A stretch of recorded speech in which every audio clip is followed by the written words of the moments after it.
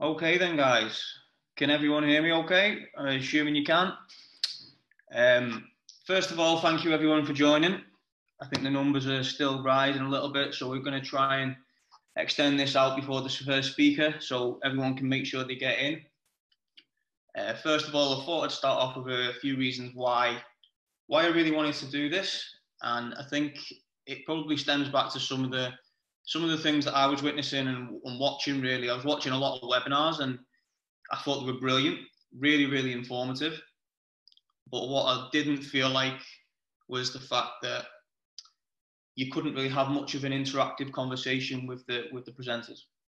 So I wanted to do this. So there was a panel of people, and there was also someone presenting, giving different people from different backgrounds a chance to present, and then also the chance to even for people to discuss that wouldn't get usually a chance to discuss. Now, over the first few days, I quickly realised that it wasn't going to be exactly how I wanted it to be, because a lot of people decided that they wanted to join, and it kind of spiraled a little bit out of control. But I feel like we've got a good grip on it. We've got some great panelists and some even better discussioners. So we're hoping for some good discussions and really, really, really good presentations as well. First of all, I hope that your friends, families, and colleagues are well. Stay home, stay safe, and even try and use this period to try something new. For example, I've never ever set up a webinar or a journal club online with this many people. I wanted to use this opportunity to try something that I've never done before and see how it goes. A huge thank you to all the NHS staff, key workers during this time. They're the ones that are keeping this country going. A quick overview of the event. So first of all, this is the introduction from me in the first 5 minutes. Then we're going to go on to the speakers and discussers. Informal discussion with the panelists, and that's going to probably topic in and around the COVID-19 and how we're all going to try and resume training to what we feel like we can actually do. And there's a few updates that have came in the previous days, which when the seasons could potentially start again, and when we could actually start back training. An event close and thanks. So I've sort of covered it so far, but I feel like with this, it's to give a lot of different people a chance to present from a lot of different backgrounds. So first of all, we have Dr. Harry Routledge. Harry's worked in Australia at Port Adelaide, an AFL club. He's worked at the Premier League, and he's also worked most recently with LAFC. Then you've got Kevin Shattock, who is a doctoral researcher at Leeds Beckett University, and he is doing his doctoral research with Harrogate Town Rugby. And then we have Professor Barry Drust, who I'm sure many of you know. He's had a wealth of experience both in the applied and academic field. He's published over 120 research papers, so I'm sure that everyone's going to be really interested in what he's got to say and how he sort of dissects a research paper before he applies it into the real world. So first up, we've got Dr. Harry Routledge. Now, I'm just going to try. Well, firstly, thank you, Sir Liam, for the invitation to discuss this paper today. This is one of the papers from my PhD thesis, and it's had a bit of an impact, I suppose you could say, around the assessment of muscle glycogen within elite athletes and our ability to be able to potentially measure muscle glycogen non-invasively. So the title of the paper, as you've all seen, is ultrasound does not detect acute changes in glycogen in the vastus lateralis of man. So firstly, and sort of the rationale behind the paper is why is the measurement of muscle glycogen important? So we know that the measure of muscle glycogen within athletic populations is not readily available due to the invasive nature of muscle biopsy. But taking that step further, it's been established that high carbohydrate availability improves both endurance and high intensity intermittent exercise performance. So that ranges from marathon runners to team-based athletes. And as such, the practice of carbohydrate loading to supercompensate muscle glycogen stores in the days immediately before competition remains the cornerstone of sports science practices.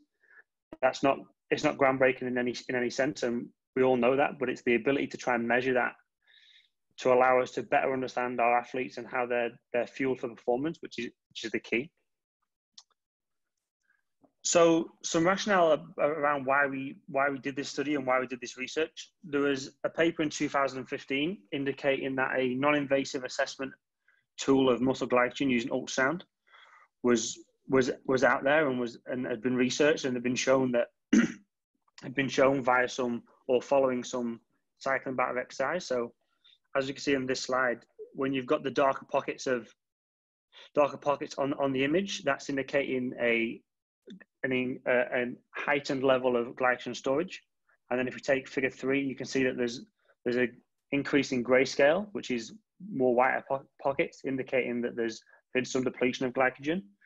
Now, the premise of this is that the ultrasound system is measuring the water content of the muscle under the premise that at least 3 grams of water are stored for each gram of glycogen in the muscle. So if we can use this ultrasound technique to measure the images as shown, then we can measure muscle glycogen per se. So taking an ultrasound score and muscle biopsies together following a bout of cycling exercise, Hill and Milan in 2014 showed some really positive data highlighting that with a change in muscle glycogen, there was a positive correlation with a change in ultrasound score, indicating that when you see a change in glycogen following an acute bout of exercise, you see a corresponding change in the ultrasound score. This was taken on further by Neiman in 2015, who also showed that following a 75-kilometer cycling bout of exercise, not only is there a significant decrease in muscle glycogen pre or post, but again, you see a positive correlation between the change in muscle glycogen and the change in ultrasound score. So that was the rationale behind why we decided to do this study and take it on. But the first part we had to really understand is the actual technique reproducible in nature? Is it highlighting or is it showing something that it can retest? So is it reproducible in its ability to measure? So initially in study 1, we did a retest on 100 subjects, 60 minutes apart without the ingestion of food or water. And as you can see on the image on the left, subjects were in a supine position. We decided to investigate this across 3 muscles mainly, the vastus lateralis, the rectus femoris, and the vastus medialis. And we wanted to do it across different muscle lengths to identify which aspect or which part of which muscle and which length was the most reproducible. So you can see by the images on the left, these were the locations, and that was 25% of 50%, 50%, and 75% of the muscle length. We also looked at the vastus medialis, and as you'll see in the following slide, that wasn't a location that was reproducible in nature due to a lot of other landmarks within that region. So what did the data show us? It showed us that at 50% of the vastus lateralis is the most reproducible location for performing an ultrasound technique to measure muscle glycogen. And we did some reproducibility stats, as you can see on there. So once we understood that 50% of the VL was the most reproducible site, the next question was, if this is going to have application in the real world, are we able to take it into a real world setting? And is it able to detect changes pre to post? Now, our second question was, is this technique able to detect changes in muscle glycogen pre to post a rugby league game? So from the methodology standpoint, 60 minutes prior to the game following a carbohydrate load, subjects had an ultrasound scan taken at 50% of the VL and a muscle biopsy. The game was played, and post-game within 40 minutes, there was a muscle biopsy taken and an ultrasound scan taken at the same location. And as you can see in the following image, you've got the strap in there is where the muscle biopsy was taken, and the black cross is where the ultrasound scan was done, and that's been taped over to reduce any sort of wear and tear and removing of that mark to ensure that the same location was used each time. So from a muscle glycogen standpoint from the biopsies, we saw a significant decrease pre to post game, as you would expect to see. But then taking the ultrasound score, pre to post game, there was no significant difference. And even on the individual changes, from an individual subject standpoint. As you can see there, some subjects actually increased on the ultrasound score when we know that they decrease from a muscle glycogen standpoint.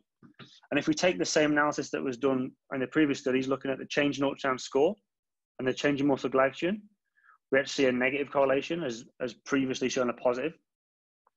Now, that wasn't saying that it definitely wasn't able to measure muscle glycogen, but we suspected that it could be due to some different elements. So with the contractile nature and the intermittent stimuli of rugby league, and also the contact nature of it, was that potentially having an effect on inflammation around where the ultrasound site was taken? We know that the ultrasound system is assessing water content. So is intermittent nature and the contact of rugby league affecting that? So having acquired that data, we then decided to take it back to the lab and investigate in a rested muscle. So we saw that following immediately post the game, when the muscle is under trauma and there's potentially some fluid shifts in there. If we take it in a rested muscle, are we able to then therefore see a change in ultrasound score and muscle glycogen? So the third part of this paper, and the third study within the paper is, and the question we're asking is, in states of high and low muscle glycogen availability, can the ultrasound method detect differences in a rested muscle? So from a methodology standpoint, subjects would arrive at day 1 in both conditions and have a pre-ultrasound scan. Then there'd be a glycogen depletion protocol, and then a post the depletion protocol scan. Subjects would then be on either a low or high carbohydrate diet for 36 hours.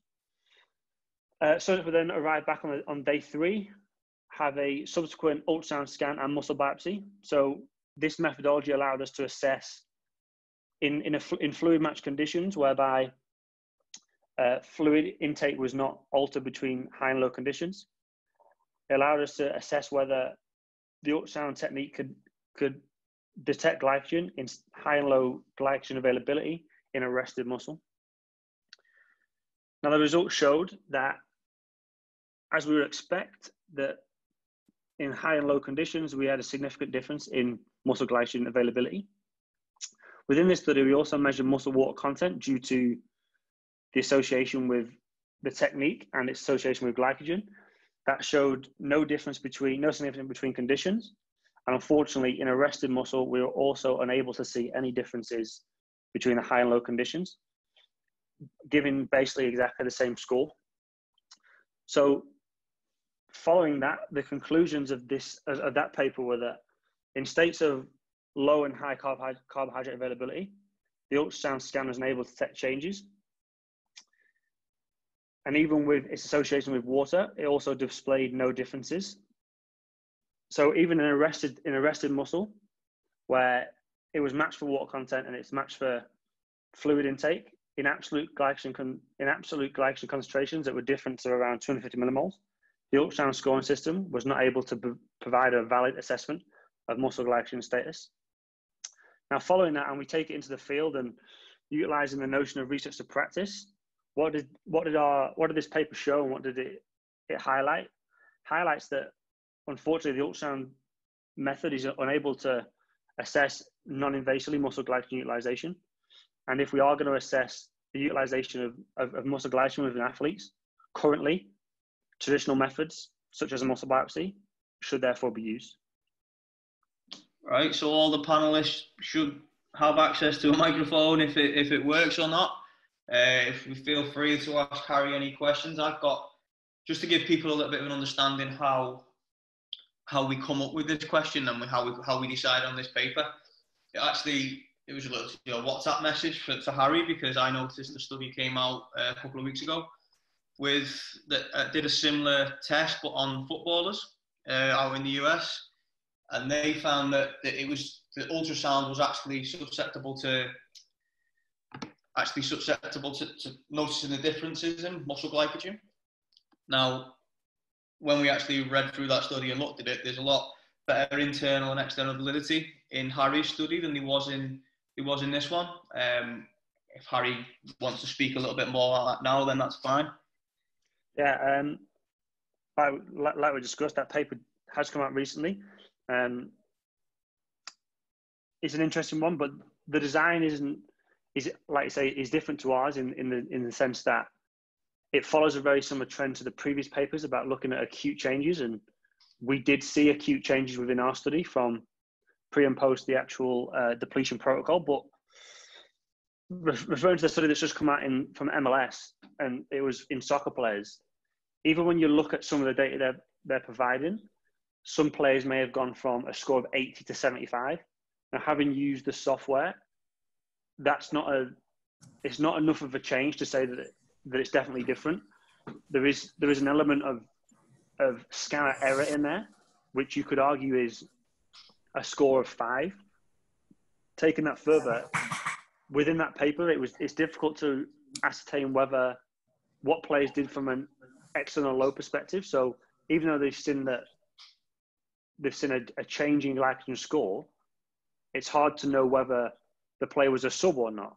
Whether knowing where muscle sound is based, and you can put 2 and 2 together and figure out where they've done the research. It's in a climate where you could argue if players have undertaken no external load and they've been sat on the bench as an example, then that decrease could arguably be just hydration status. Yeah.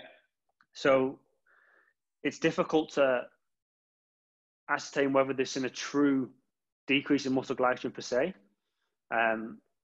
when you've got no understanding of the external load parameters or the external load that the individuals have gone through within that study. Yeah, brilliant, mate. Well, does anyone else have any questions who's on the panel?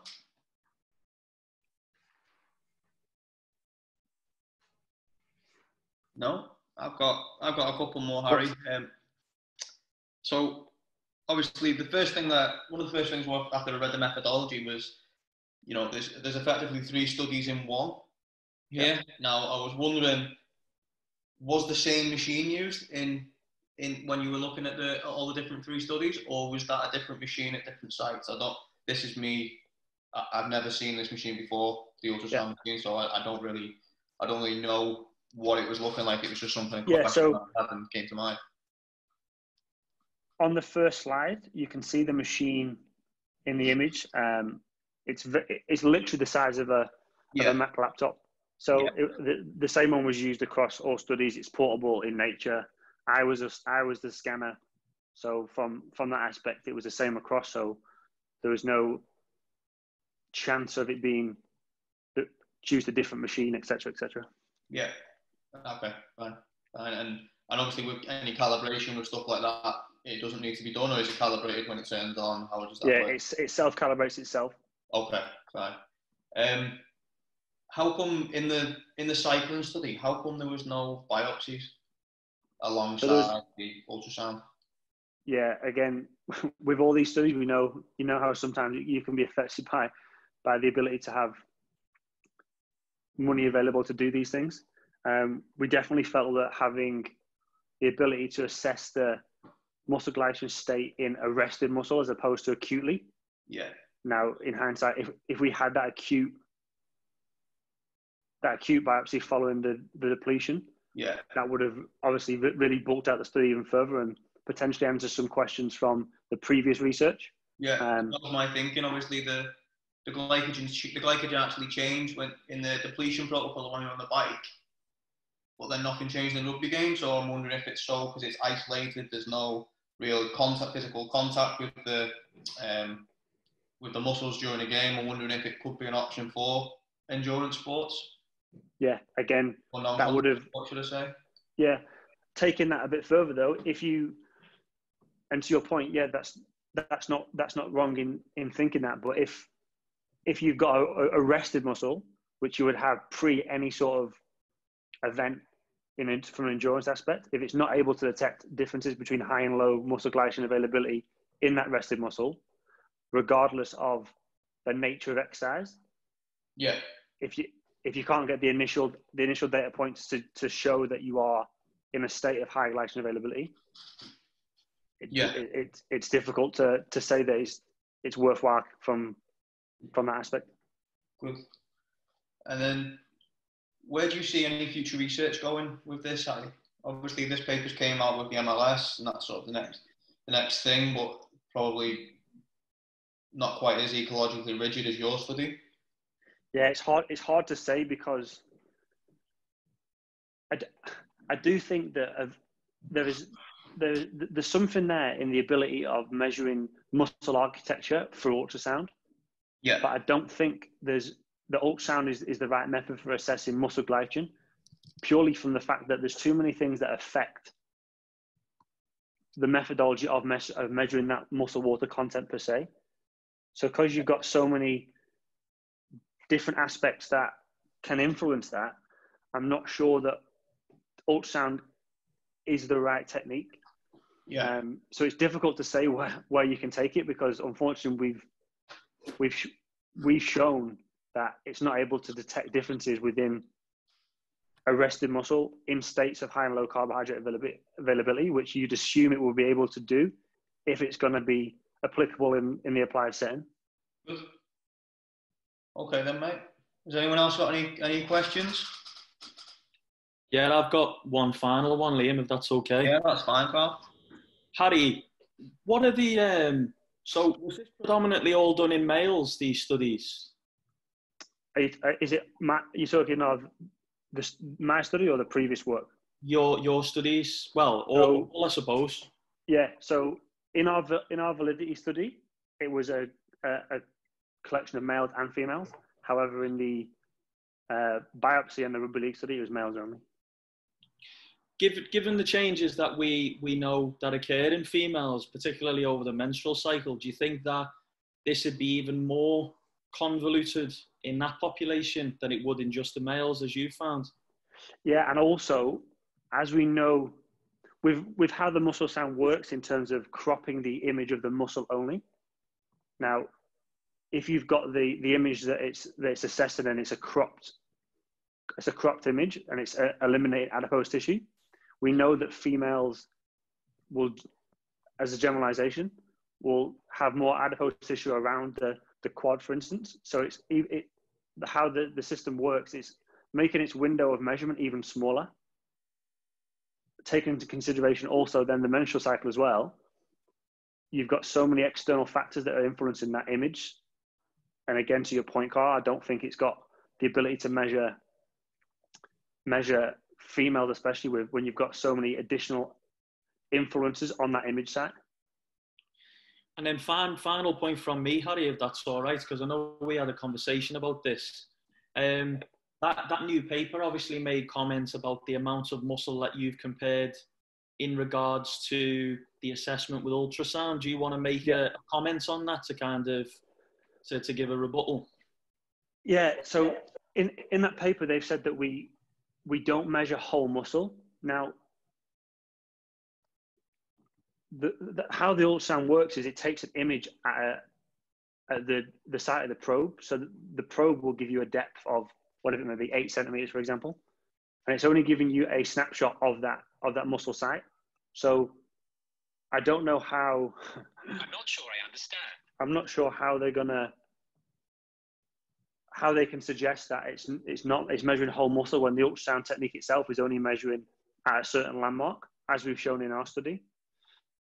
Taking that step further, how you biopsy a whole muscle without taking that whole muscle out of the subject, I'm not sure how you can suggest that a muscle biopsy is not whole muscle. Granted, you can't say exactly if it's coming from a type 1, type 2 muscle fiber.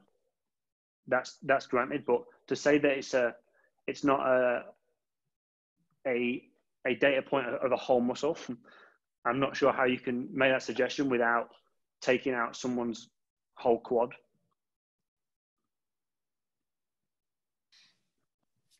Brilliant. Is that everything? That's it, mate, for me.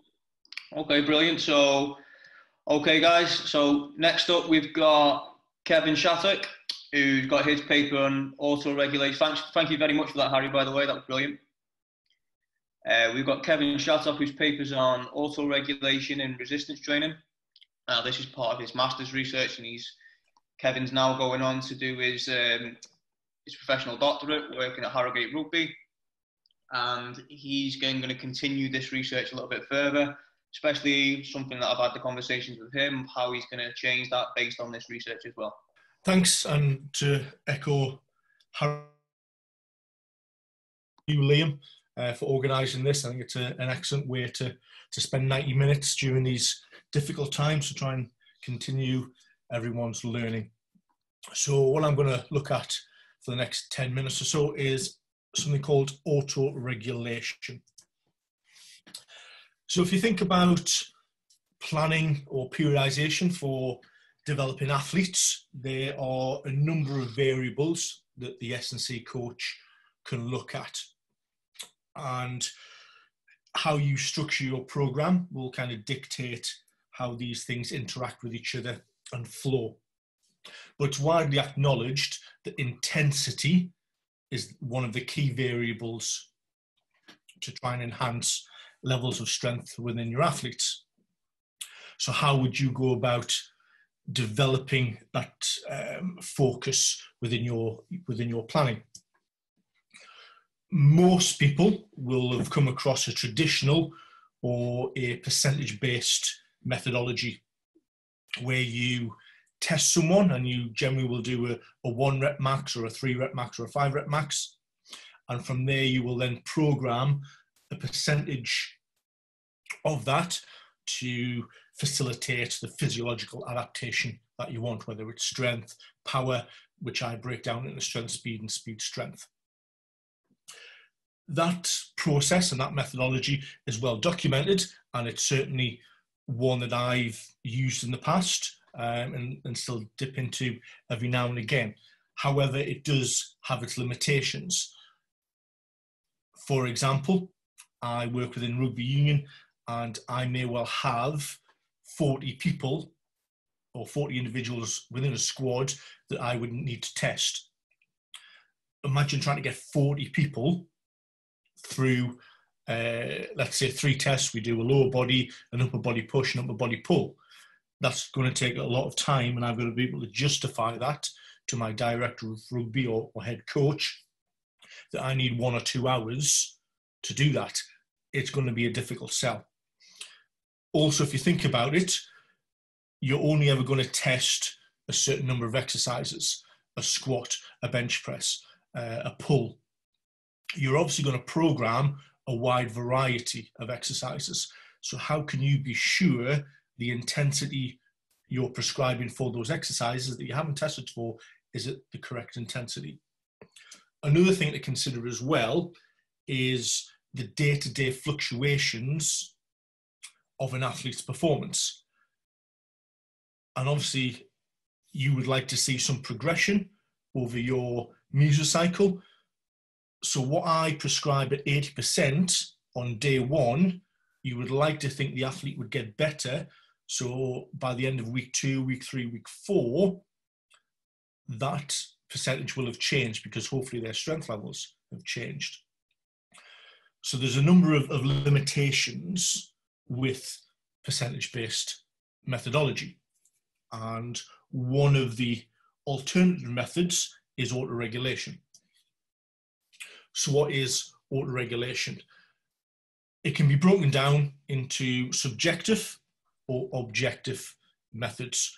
Subjective methods, many of the people listening today will have come across them. The most well-known is rate of perceived exertion. You can do that for exercise to exercise. You can do it based purely on the session, and you can also do what they call differential RPE.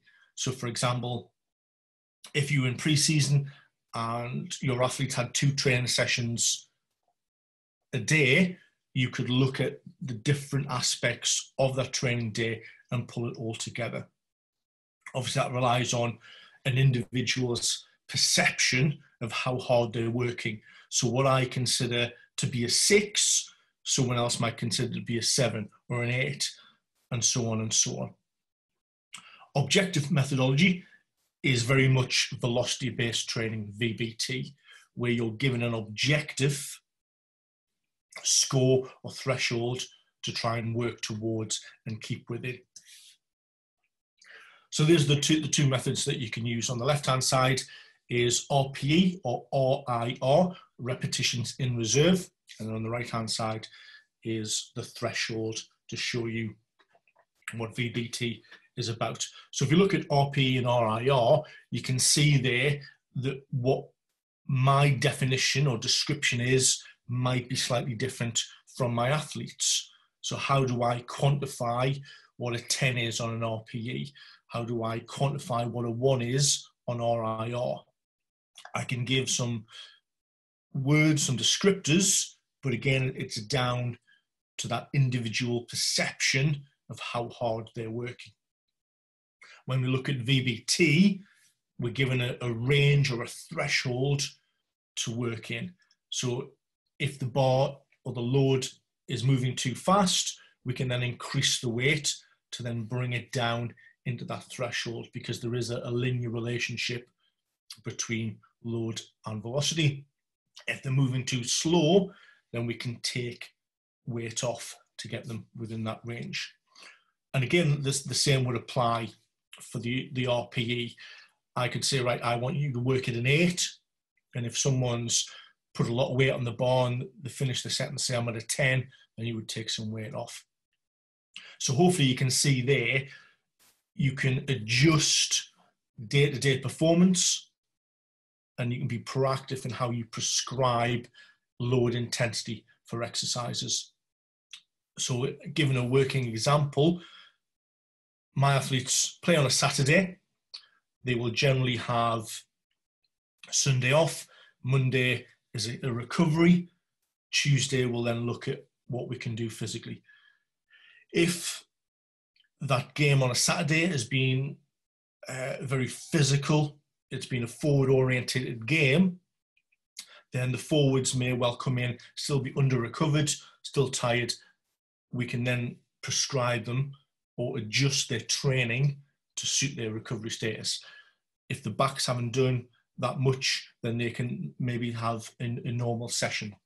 So it just allows to be proactive and react to each individual's training status. So how did we go about testing what might be the more effective method?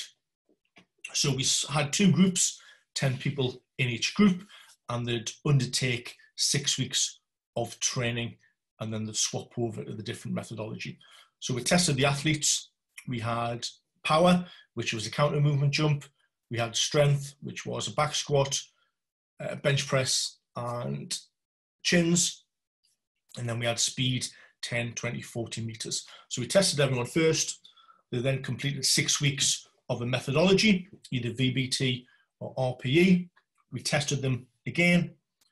The second block of 6 weeks training, they swapped groups, and then we tested at the end. And these are the results that we got from each one, looking at the group mean percentage change and the standard deviation. So again, you can see quite quickly the differences between the 2 methodologies and how improvements were made. I'd say the anomaly in those results is the strength, the upper body pull, the chin exercise. If someone does 1 or 2 more chins than they did in the previous test, that's quite a lot of percentage change. That's why that stands out quite a lot on the results there. So the results in graphical form, again, counter movement jump, you can see generally for RPE, there's roughly a kind of 3 to 5% change there. VBT, there's obviously an increase. Same for squat and bench press. And again, you can see 1 or 2 outliers there with highly different scores between the methodologies. And obviously for the speed testing, we're looking at time, so reduction in time. So we're looking for that minus percentage to be an effective methodology. So what can we draw from that research? So both approaches produce positive results, and it would be an effective method to introduce auto-regulation into your programming. VBT produced larger and more certain improvements, definitely within strength and power, and it is a demonstrable, viable option to percentage-based training. So if you want to make the switch, you know, it's comparable, if not better, to percentage-based training. The way we designed the study reduced the effect of any variability in the groups. However, it would have been nice to have both groups complete the strength focus and then the strength speed focus as well. But because it was an applied setting, I only had 12 weeks to work with these athletes during pre-season before they actually got into the competitive nature. So unfortunately, that time constraint didn't allow me to expand the study and really kind of draw some full conclusions from that. So again, how could you apply it? So again, auto-regulation is effective if you want to enhance strength and power. If you do have the ability to introduce objective auto-regulation, as in velocity-based training, in this study, it produced greater gains. So that is preferable if you can. So again, I know we'll now go on to a little bit of a discussion. So if you've got any questions, that would be great. Thanks, Kev. I'll get all the panelists now unmuted, mate. So if they wanted. Hi, Kevin. Hi, how are you? Thank you for your presentation and congratulations for your beautiful paper. Thank you. Interesting. I didn't know the auto-regulation before, so I just want to ask you that you show really well the limitation of the 1RM method. Mm-hmm. But I didn't understand if it already exists a study that has already compared this new periodization with the traditional one. Yes, I believe, if I get my papers correct, I think it was Durrell who's done a comparison between VBT and percentage-based training. So I think it's been established that there is improvements to be made, and that methodology did prove in that scenario to be a little bit better than the percentage-based methods. Okay, thank you. And just a more practical question. How do you establish the ideal velocity range of a given exercise? So I think Mann has done some research, and there's some normative data. I probably should have put it on the screen to show you that. And probably put it on Twitter a little bit later. That whichever method you use, you can compare and contrast. So 100% of percentage, or sorry, 100% of 1RM will translate to 10 on an RPE scale, 0 on RIR, and then a lower body, upper body pull, upper body push. So that there's certain ranges for lower body exercises, upper body push, upper body pull, depending on which physiological component you want to look at and what percentage that translates to. I believe Tim Suchamel, a researcher in America, is currently looking at, do individual exercises differ? But at the minute, it's lower body, upper body push, upper body pull, and they'll have ranges that are comparable to certain percentage. So if you want to work at 90%, it will be this range. If you want to work at 60%, it will be this velocity that you're looking at. Okay, thank you. Just quick one for me. James Redden is he's put in the question answer. James, you are actually unmuted. If you want to ask that question now, mate, you can. If not, then yeah, no, it's fine. Yeah. I just didn't want to jump in. No problem. Kevin. Hi, thanks for that. It was really good. I was just wondering practically how the AR works in a team. If you've got a team and you've got to make the adjustments and you might have limited equipment, the issues you come across with that. Yeah, that's a really good question. Again, because you're looking to respond on an individual level, then it does take a little bit of kind of trial and error to begin with. Number one, if you're using subjective methods, it's getting used to athletes comparing those methodologies. So what does 90% look like in RPE or RIR? So again, that takes a little bit of playing around with. And then for the velocity-based training, it's getting used to having a bit of technology there, putting some information in and responding to that feedback. So what we did before the study is we had a week familiarization with each of the methods just to try and get athletes to understand what we were looking for and what they were interpreting from each one. So I'd say if you're looking to implement it,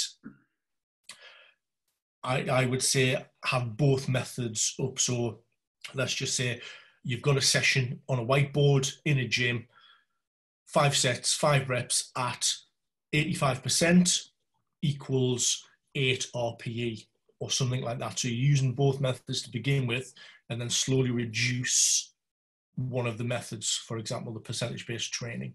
So athletes can kind of see, all right, 85%, it feels like this, that's an 8 for me, that's a 7 for me, and so on and so on. For the VBT, it's a little bit easier because they're looking for tangible figures. They're looking for, I need to work 0.5 to 0.65, and they're going to get that feedback very quickly. Does that make sense? Okay. Yeah, no, that's right. And just with experience, they're pretty good at picking their weight that relates to those RPEs or that velocity. Yeah, and that's one of the things you could argue it is subjective, as it says, and it's down to that athlete's perception. So if you have, let's say, a novice athlete, they might not be as good as understanding that differentiation, those fine margins of what's a 7, what's an 8, and how are they different, where an experienced athlete is going to be quite certain in, like, yeah, that's an 8 for me, that's a 10 for me. So again, it is, for me, this is where the coaching part of it lies, being able to interact with your athletes and kind of say, right, how did that feel? I thought, if I'm watching an athlete, are they moving the way I want them to move at the kind of speed I would suggest or think they should be moving at for that load, and kind of having that discussion with them to try and draw out where they are physically. Yeah, okay, great. Thank you. Brilliant, thanks. And that sort of leads on to my question, Kev, and it's something, as soon as I read the methods of the study, I sort of thought, how are you going to apply that to football? And now every team is different. You've got different cultures in each team, and different sports as well. So you're not just rugby, you're going from individual sports to team sports. Mm-hmm. So within my team, I've got probably some people that would prefer to probably take it easy in the gym because they're naturally gifted athletes and they want to basically just play football. But then some players within the team actually really value the benefit of strength conditioning. Yeah. Now, sort of how would you sort of try to integrate that within a new sport which isn't really used to auto regulation, really? Obviously, you've mentioned that putting it on the whiteboard and things like that, but if for example, getting someone, would you have to probably mark them in the gym a little bit, or would you sort of leave them down to their own, or try to put them in the velocity-based training group, or is what I think, let's be honest, as much as an S&C coach, I would love all my athletes to love strength training and make them all Olympic weightlifters. But I'm well aware that they are good at what they do. They enjoy playing the sport, not lifting weights. Some people enjoy the training side of it, great. Some people know I'm here to play sport. So again, it's down to you as a coach, reading your athlete, knowing your athlete. I think the velocity-based training allows you within a training and culture environment to introduce some form of peer regulation. So if your peers are seeing what you're lifting and seeing the scores that you're producing, and again, if you can link in the technology to a big kind of TV or screen that has, you know, station 1, athlete A, you're lifting here, athlete B, you're lifting at this speed. Yeah. You know, athletes are competitive. They're then going to bring that into the training scenario, and you know they don't want to be shown up. So I think that allows a little bit of competition, which is a good thing.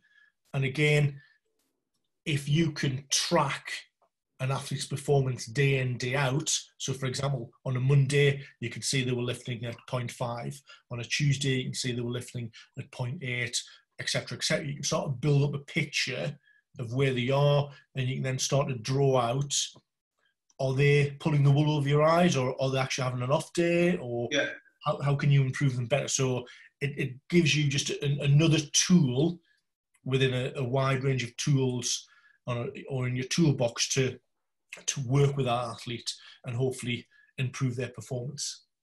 That's brilliant. And then just one more from me was, could you have made I know it's probably, it takes away what actually velocity-based training is and using the push, because you actually get the feedback from it. Mm-hmm. But could you actually make that blind so they don't actually get any feedback to see if that is actually the same or not? I think that's a really good point, and possibly a future study looking at, you know, that's really going to show if the methodology is holding true as to where I think it does. But yeah, I think that would be an excellent way to validate the methods of, you're not actually seeing or getting that feedback loop. You know, you're lifting at the right intensity, and again, a sports psychologist could maybe use that study to kind of look at motivation, etc., to do with training. Well, that's it for me. Does any of the other panelists have any questions? I've got one, if I can jump in, Liam, if that's okay. Yeah, sure, Carl, no problem. Yeah, Kevin, thanks for that presentation, mate. That was absolutely brilliant. Paper's great, presentation was great, really highlighting some useful stuff in the field. I've got to admit, first question, I'm shoehorning in from a colleague at LJMU, Dr. Dave Clark, and he's just asked me to ask you, do you know if there's any evidence comparing auto-regulated sets versus, say, sets prescribed by percentage 1 RM or RM that have assessed the neural inference of what's going on between those two? And if so, what are the training statuses of the individuals who have been tested? I think there's 1 or 2 studies at the minute have looked at kinetic and kinematic variables. But I don't think there's... Yeah, I think what Dave's driving at is probably EMG. Has someone looked at any kind of like maybe EMG within specific, you know, muscle groups and looked at what's actually going on between the differences? I think he's just trying to potentially highlight the point. Is it down to the fact that the auto-regulation might have a drive on that system, or do you think that might be a case? It'd certainly be something to look at, and very interesting angle to use. I think most S&C coaches would hope that whenever you're undertaking strength training, you're looking at that maximal voluntary contraction. And I think that's something the velocity-based training does really well. It highlights that maximal intent. So whether or not that then changes the kind of EMG side of it, I'm not quite sure.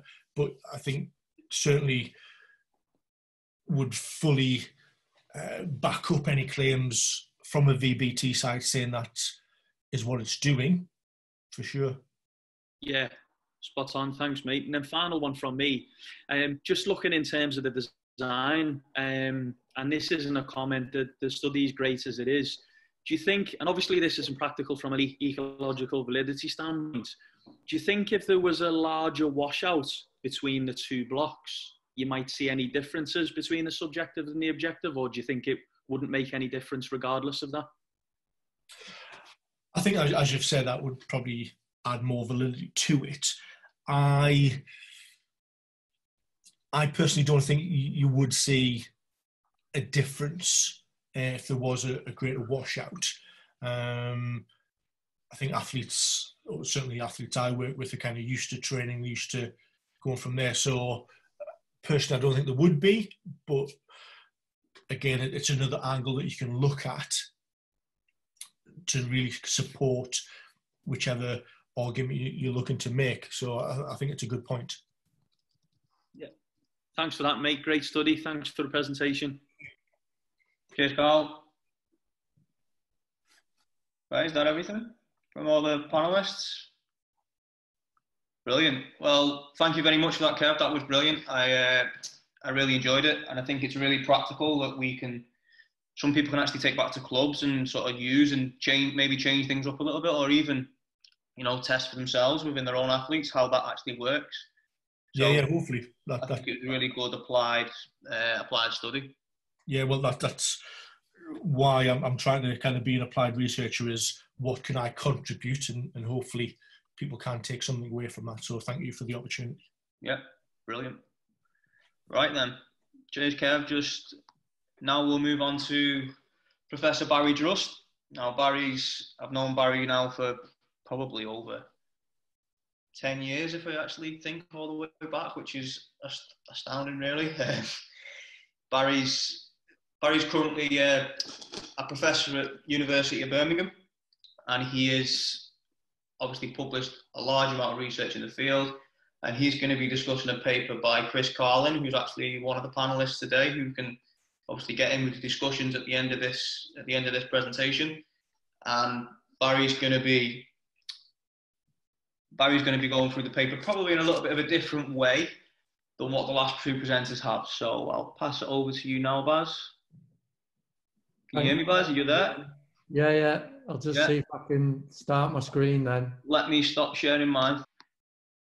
So it's really great to see, I guess, people like Liam trying to be innovative and create new ways to contribute to the field. And when he kind of suggested to me that he wanted to do a journal club, I suppose one part of a journal club in my experience is actually kind of people talking about research papers that aren't theirs, I guess, to try and talk about some of the key issues around research design and things that we can think about when we read other people's research. So today, really, my view was to, I guess, kind of work on a topical paper that Liam chose that is going to be really important over the next few months for especially people who work in football, and to just talk a little bit about the research. So it's important to let everybody know at the start that, I mean, these are my views, right? They're not facts, so it's only my interpretation of the paper. To start off with, Liam said, work in 10 minutes, and that really isn't long to kind of discuss the complexities of a research article. So this will be a little bit of a kind of top line in some of the things that we might want to think about. And it's not really my job to, I guess, knock anyone's research. I mean, having been involved in the processes around publication with a number of students over a number of years, all published papers have merit. I mean, it's a really difficult thing to get your research published in a peer-reviewed journal. And so I think if we accept that everything's got some merit that's in this kind of forum, then the key really is to understand that merit, not to just pull it to pieces. It is easy to be critical, and it will be easy to knock anybody's work. But the idea here really is to get you to think about your process, about how you read papers, not necessarily to just do a hatchet job on work that was done by Chris and Greg and other authors a few years ago. All right, so when I'm kind of looking at papers then, I suppose, what's my starting point? Well, most of us read papers, I guess, because we're interested in them. And so my first step is always, okay, well, what does this paper tell me? What is the new knowledge that I might be looking to take from this research article. And then what else then is important really is well, what's the basis of these conclusions? And so for me, that really comes down to two really pragmatic kind of approaches. I mean, what's the research question that the person's asking? And then what's the approach to answering this research question? So i.e., what does the methodology look like? And so often in a paper, the first thing that I'll read is the methodology, because the methodology really helps me navigate, I guess, the kind of self-rating of quality that I have in my head, and how much I can kind of take from the information that the paper has. So really I'm looking for the match. You know, how clear is the research question? How good is the research question? And then do I think then that what the authors have done have tried to answer the research question in an effective way? So let's think about this paper then really, and how this paper can be viewed from my point of view in relation to these two areas. Well, let's start by the research question then. And the real positive, I think, for this paper is that, well, it's a practical research question, right? I mean, there isn't anybody who's been involved in football or other sports, I guess, that have kind of competitive schedules where people haven't thought about the implications of tightly congested games, and if these tightly congested games do impact on an athlete's ability to perform. So it's a really important practical question to try and answer. But from a scientific point of view, I mean, it's a real challenging question in that it's big and complex. So what do I mean by big and complex? Well, let's think about the concepts that the paper's really trying to address. They're really difficult concepts. So in the introduction, it talks about residual fatigue. Well, what is residual fatigue? I mean, fatigue is kind of one of these terms that is thrown around by everybody, but is probably used in probably a million different contexts. I mean, are we talking about fatigue that we'd expect to see after a game that recovers in a given time period? Are we talking about fatigue that happens over the consequence of a season of playing multiple games? It's a really complicated thing to try and understand. And that's also similar for football performance. You know, I would love at times to work in a sport which is determined by the clock, because then it's very easy in some ways to understand how we may go about making athletes better.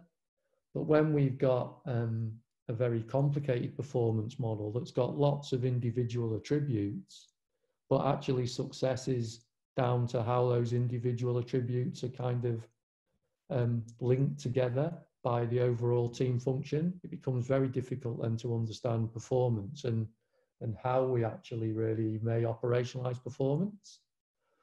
So this is a very difficult question to answer, and I really applaud the authors for trying to answer it. And probably when we've got questions of this nature, one paper is never going to provide the information that we need. We're probably only going to really understand this by doing a whole kind of range of research studies, some of which are very applied, like this one is, but some maybe which are also quite controlled and focused on maybe looking at more detailed physiology that might be relevant to this area. So they took on a hard job right from the off. Let's then think of the methodology, and really, I guess the methodology and the choice of methodology always links back to the question. And so when you've got a very complex question, inherently then it's going to be very difficult to create a simple and effective methodology to answer that question. And that's probably a consequence of this issue of signal and noise. And my view is that if you're trying to think about effective research design, I mean, all of your choices should be about trying to maximize the signal and minimize the noise. So what do I mean in this situation? Well, the signal really, I guess, is the changes in performance that we would see as a consequence of the congested fixture period, whereas the noise is the potential impact of lots of other variables, which could be changing the way those players perform over those games, which is not linked to the fixture scheduling. So when I try and think about that, then again, in the context of this paper, you know, some things kind of jump out in terms of things to think about. You know, we don't really know how this kind of research question was arrived at by the authors. So, you know, I suspect it was probably a retrospective study where they had existing data. The team had already played these games, and so there was some desire to see actually if this provided an opportunity. And when you do retrospective research, I guess, instead of prospective research, then it's very difficult in some cases to control key variables, or maybe take some of the measurements that you might think later on are important. Every applied study, especially applied studies around football games, have high noise, and mainly around, I guess, the variability of performance. And when you do things in the real world, then you also have a lack of control. So whether they actually undermine the findings of this study, or whether they just kind of add context to the findings of this study and things, I guess people can decide themselves. And then we've got things like outcome measures. I guess the outcome measures that are used here are quite broad, you know, but maybe there are other outcome measures that could have been important, like, for example, compliance with the recovery interventions, and the amount of training that the team also did around these fixtures, because maybe they would help us explain why we see what we see, not just then enable us to just focus on the description of any changes we might see in the performance. Now, the authors, I think, actually do a really good job in discussing this paper and talking about their limitations, and that made me start to think about, well, are some of the things that we see in research papers a consequence of the science, or are they just a function of the challenge of publication? So anybody who has kind of published a peer-reviewed paper, right, knows that the journal actually provides constraints on what the authors do. So for example, the publication bias around papers with positive findings is well known. And so for sure, as an author then, if you're trying to get your work into a peer-reviewed journal, I mean, you're definitely rewarded at times for making studies potentially seem more exciting than they actually are. You know, there are also quite strict word counts. And so again, you know, at times then that maybe prevents authors adding in additional context around the orientation of the research question, or actually kind of giving important details around the methodology. And so what I would just say is, you know, sometimes research papers are a reflection of what the authors did. You know, sometimes maybe the publication game doesn't reward best practice. And so maybe then when we're reviewing papers and thinking about how important they are for us, we don't see all of the information that we need because of the constraints that journals place on us.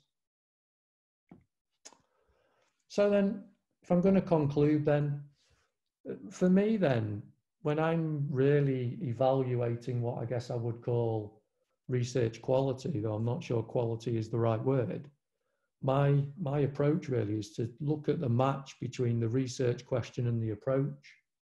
Does the way the authors have tried to answer the question make sense to me from my experience, I guess, of designing my own research studies?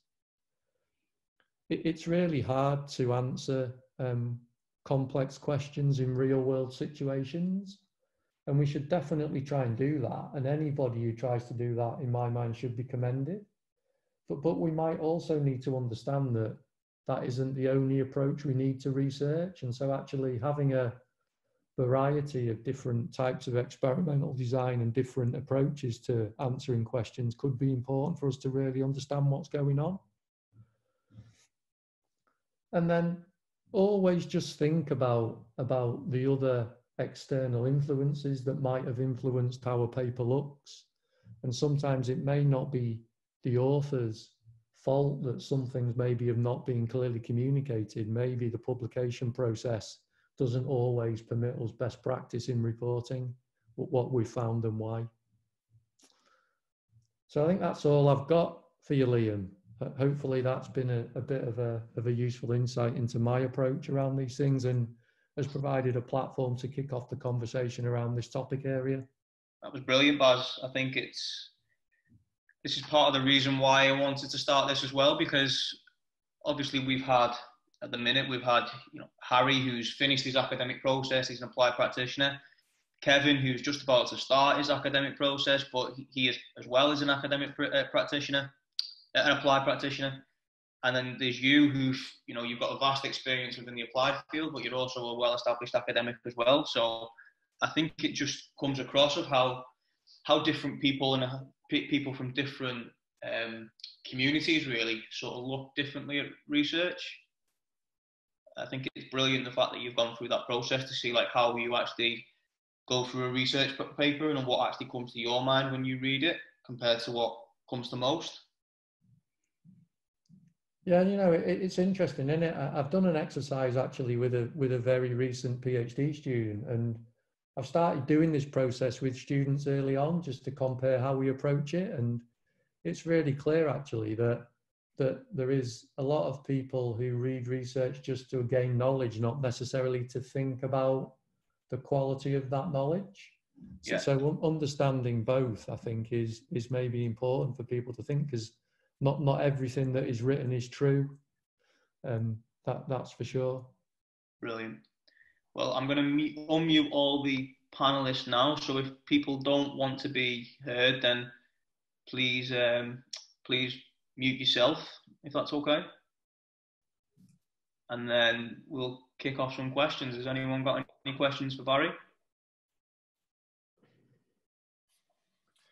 Hi Barry, just Kevin. Again, thanks for that presentation. I thought you highlighted some of the issues really well. And given I'm starting this experience, a valuable talk for me. Could you just maybe talk a little bit more about that best practice not being rewarded and how we could change that so someone reading a journal recognizes, rather than pulls apart a methodology and uses it for their own? How can we start to implement that's best practice? We should go ahead and use that.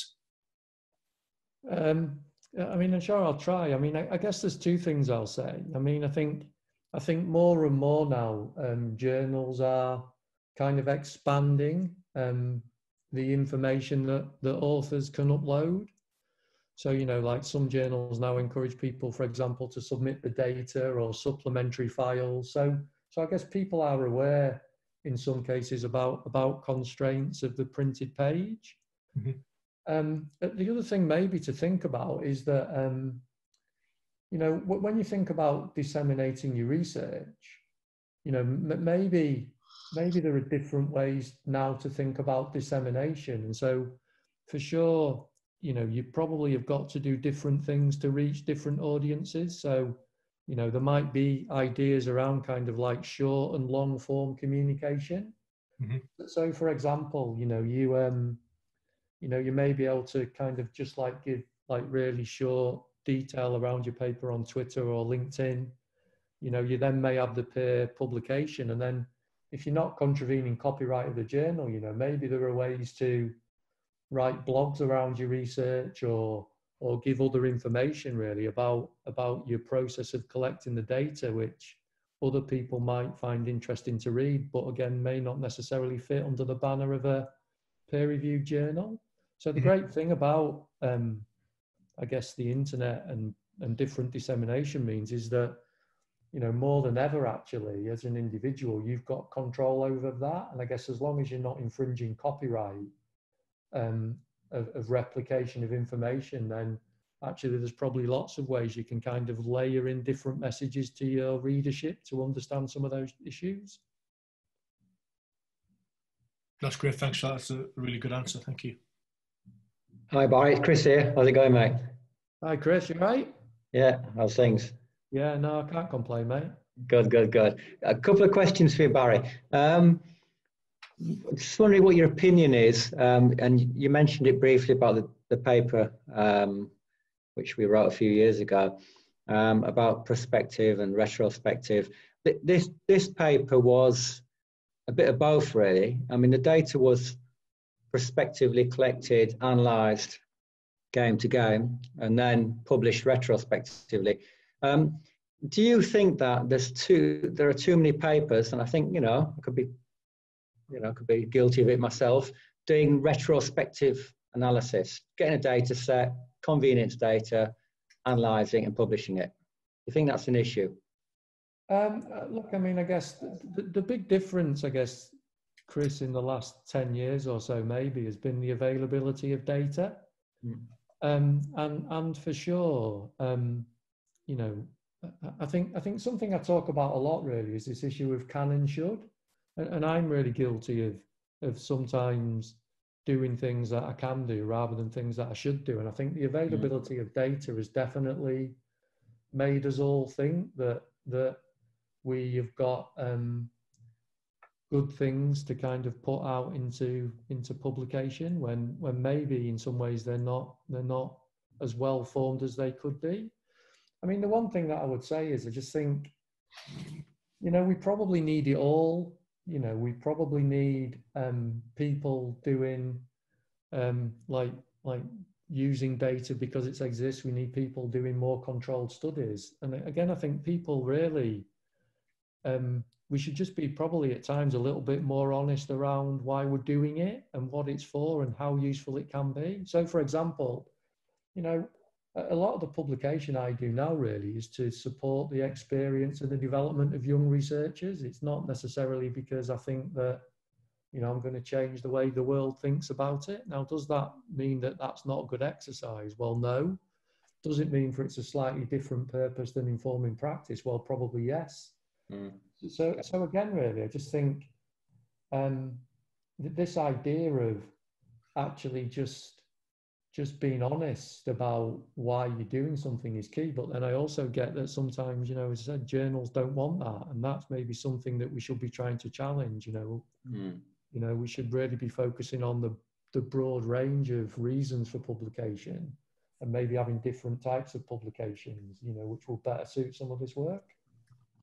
Okay, good. And the second question, if you don't mind, what do you think about, for example, recently the Journal of Science and Medicine in Football is giving an opportunity to submit your study design for validation prior to actually doing the study and submitting it. What do you think about that particular approach? Yeah, look, I mean, I think when you say it right, kind of the immediate kind of like response, it makes you a little bit twitchy, if you know what I mean. But actually, I think if you could actually get great feedback and it did improve a study, and then you could get some, I guess, like confirmation from the journal that they would publish it irrespective of the outcome, then actually, maybe that again would address some of these issues. Very good. Yeah. I mean, I think there are lots of challenges, right, around peer review. And I think there isn't anybody, again, who hasn't had a paper published who doesn't have frustrations with the system. And for me, I think the more that we open up the dialogue around peer review and we try and take back a little bit more control and maybe around peer review from the publishers, that's got to be a good thing. Okay. Thanks, Mike. Brilliant. Thanks, Chris, as well for that. I don't know if you could potentially answer this, Chris, as well. It is one for Barry, but obviously the variable which you're looking at, which was measuring performance, was actually match performance. Now, it's probably one of the most difficult things to measure within professional football, but is there any other variable that you could think of, or a supplementary variable that could go with that? Obviously, and Chris has mentioned this to me as well, they won 7 out of the 8 games that they were actually performing in, so that's a big indication that performance was quite high still. Yeah, well, we did have obviously the technical, tactical data, but it was getting back to Barry's point. It was a word count. It was a word count issue. So we would have liked to have put the data in, but if I remember rightly, either the editor or the reviewer said, "Well, just stick to the injury and the physical data and the technical." Well, yeah, it's a bit too much, and we couldn't have fitted it anyway because we were so close to the word. I think we even went over the word count in the end.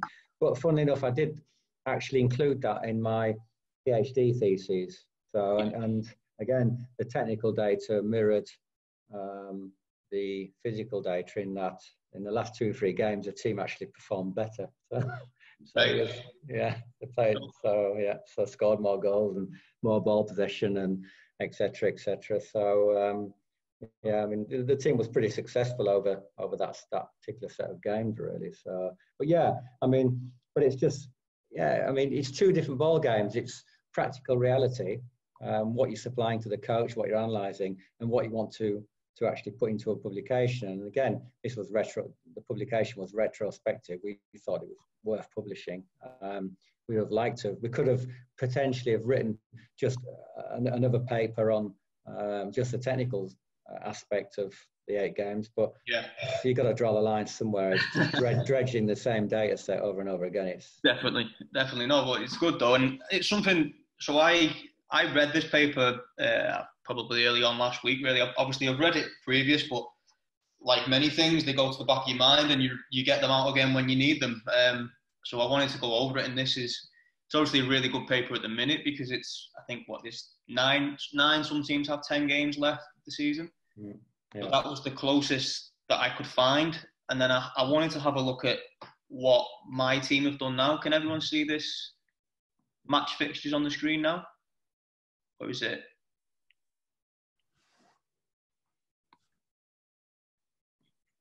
Okay. Yeah, so it's gone now. Yeah, so I wanted to look at sort of what have Crew done this season, and now this is literally immediately after the pre-season. So there's game 1 this year. Now we went Saturday, Tuesday for 4 weeks. Now it's 9 games in 28 days, and I have to credit Songmi Kim, who I think's listening in the attendees section. So she did this work as a part of a study that we've got sort of ongoing now at Crew. And I wanted to know, okay, so what percentage of them games did our current players play in? Because I think it was a conversation, it's a paper you actually have out, Chris, with the fact that, because of squad rotation, things like that, not often people actually go through the congested fixture periods. Yeah, I don't think I'm not too sure at Championship or League One or League Two levels, but I mean, I know in the top flight, it's well, again, what does it all boil down to? Very few teams play these amount of games anyway. So, the top 5 in the Premier League, top 6, Championship, you play a lot, but not many teams are actually confronted with the issue of match congestion, really. But I mean, obviously the COVID, a lot of teams will be confronted with something they've never had any experience in before. So it's going to be an interesting. We've got a project at the French FA, similar. We're going to look at the data in League One prior to and after previous seasons to see what's going to actually happen when the players come back, and start playing again. Yeah, I think it's brilliant, and it's definitely something that I don't think has ever happened before, where basically every football team in Europe who's on the same sort of season are going to have such a confined amount of games. Some teams they're just so used to doing it. It's just part and parcel of the club. It's a culture. It's and a lot of clubs have, they don't the odd time they'll play, 2 or 3 games in 8 or 9 days, but it's not usual. Yeah, and especially the fact that usually you get a 6-week pre-season, and probably even at the top level a couple of weeks at the start of the season to try and prepare for that like dense period of games. But I've reason to believe that when the Premier League gets started again and the Football League will follow suit, that it's going to be at maximum a 3-week pre-season, and then we're going to start games again. So that's probably a 2-week loading phase, and then you sort of, you're into your normal weekly cycle leading into that game on the Saturday. Liam, one thing I'd say, just in answer to your question, if I can. Yeah. If we know that the performance is really variable. Yeah. But if we're interested in the impact of congested fixtures, I mean, one thing to potentially look at, is the cost. So don't look at what actually the players do in the performance. Just look at what it means for them in terms of the demand. So, for example, like the post-game recovery measures, might be a little less variable. Yeah. And so maybe if we look at the cost and we look at the implications of the game that we have to play, I mean, maybe that is actually a different way to think about the challenge of congested fixture periods. Good point, Barry. Not if performance is maintained, but actually what is the cost of that performance to the player? Barry, it's Chris Barnes here. Sorry to interrupt that, guys, but you just mentioned the variability there, and obviously earlier on in the presentation you spoke about this whole concept of signal and noise. Yeah. Which is a total nightmare in football because there is absolutely so much noise. Yeah.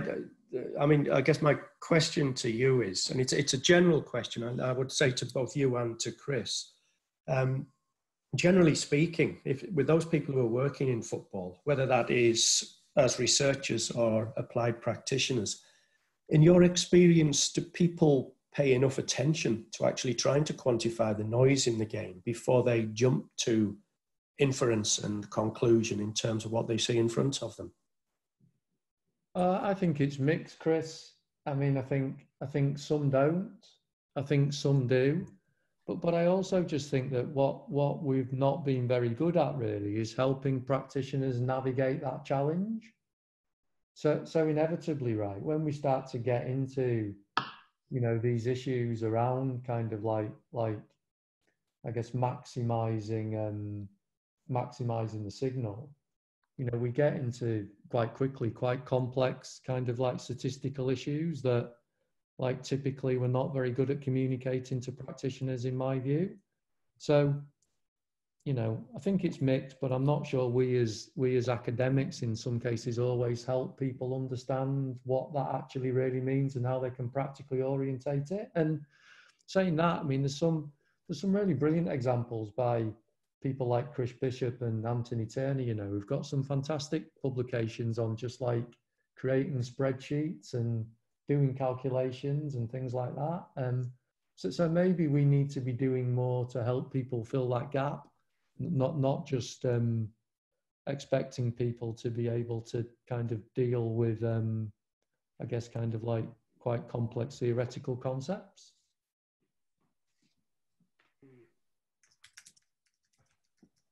Brilliant.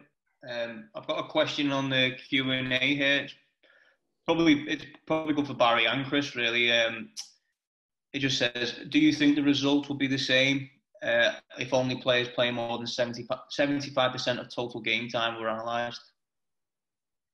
I think, actually, you mentioned in the study, did you, Chris, that not a lot of people played more than that? It was the goalkeeper. No, the manager rotated I think if I recollect, I think only one player completed all the games. Yeah. And you'd have, for example, a couple of players playing 3 in a row, then dropping to the sub bench, or maybe getting a little niggle, sitting it out.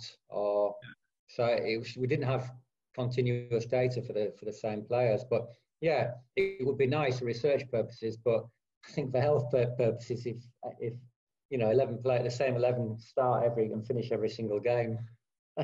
Yeah, don't think it would be a good idea. It's not feasible, is it really? No, not really. So, but I mean, plus you get suspensions as well. Players get. I think we had a red card as well in a series of games. So obviously one player would have missed the game as well. So, but yeah, I mean, it's an interesting research question, and I mean, there's very little. If you want to take it from a physiological point of view as well. I mean, the only study, to my knowledge, which has looked at the physiological responses over 3 games, for example, is the Moore study a few years ago. There's no data out there, to my knowledge, where we have physiological measures or physical measures, for example, for 5 or 6 games in a row. So getting back to Barry's point, which I think is really, really, it's pertinent, is, you know, so we're looking at the post-match recovery kinetics. You know, that would potentially be more interesting, but we don't have any information in the literature on the effects of playing 5 or 6 games in a row. So there's a great study there, Liam, for someone to do when I think that's what was going with the next point, yeah. Just remember where the ideas come from before anybody steals it and publishes it without me. The only other thing that I had, which I found actually really interesting, and it's probably more from I think there's a few physiotherapists who have signed up for this, and obviously how much the days between when the fixture periods were congested, the days lost to injury was so much fewer. Now, would you think that's because there's so many games, the medical department hurry them up, not necessarily too quick, but they probably under a lot of pressure to be able to hurry them up to be back for maybe, they missed the weekend, but they need to be back for Wednesday, for example. That's probably going out to that's the one for Chris to answer, I think. Sorry, you broke up. I didn't hear the question. It was more to do, Chris, with the injuries which were recorded and obviously compared to the reference team, or without outside of that period. Now, I think that the days to return to play or training was so much fewer when the periods were congested rather than when there was a week between games.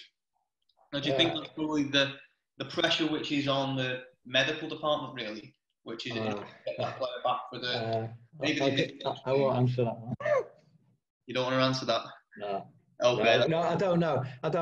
I mean, again, because it's such a small sample and the game, and I think we hardly any injuries, really. So, I mean, it's just I don't know. It's just so hard to answer that question. I mean, and to be honest as well, it's not just the medical staff. The players want to play. If the players could play in every game, they'll do it. You know, I think they'll do it because any professional footballer wants to play in every single game. So yeah, I can't really answer the question, to be honest. You know, it comes from the player, it comes to the medical staff, it comes to the manager. Yeah, science staff. I don't know. Yeah.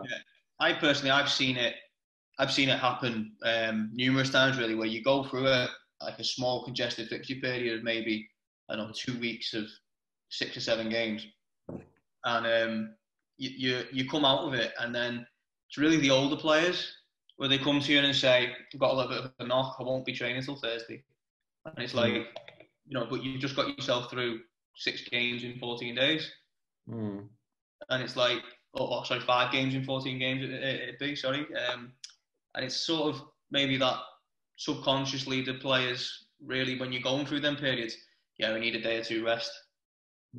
Yeah, I think as well, it depends if you're on a good run as well. You get on a roll, and it's the old adage as well. Is players when they some players will come back. Well, if you're winning games, no one's injured, no one's tired. It's a bit like that, but it's just human nature, I think. So that's what we're going to be going into over the coming weeks, aren't we? Because there's things like promotion, relegation, winning titles, everything up for grabs in 9 games. It's like a little World Cup sort of thing. Yeah, and I think that the point is as well, where this period coming up is a little bit different though to in season, is that you've got an end goal. So a player might think, I can stick it out. There's maybe stick the 6 or 7 of these games out. I'll be able to do it, and then afterwards I know I've got a rest period. Yeah. Whereas then, that period we played in, where we had 8 or 9 games in a short period, that was just before Christmas. So in season is the in season data will it be different to end season data? I don't know. It's just but that potentially will have an impact on the results. Brilliant. Has anyone else got any question? Anyone from the panel? No, well, I'll just literally discussion. I just want to say thanks really to everyone who's got involved. I think it's been brilliant. Everyone's definitely learned something. I'd like to thank all the speakers in Barry, Kevin and Harry. Also performance scientist and Dave Carlan for really helping me out, sort of moral support as we've been going on, and he's promoted it very much on his Twitter page. And also Steve Barrett, because Steve, a couple of weeks ago, put on his webinar. And I think a little bit like this one, it sort of blew up. I wasn't expecting anywhere near enough attendees to come to this. And then also Meg from Playmaker, who's given me enough lessons in Zoom to last me a lifetime. So it's brilliant, the fact that she's took time out of her day to do that for me. And it's brilliant that everyone can sort of come together during these times in order to put these sorts of things on. So that's it, everybody. Thank you, everybody. Thank you to all the presenters. And discussions. Thank you to Chris as well for the good discussions and your input on that discussion then, Chris.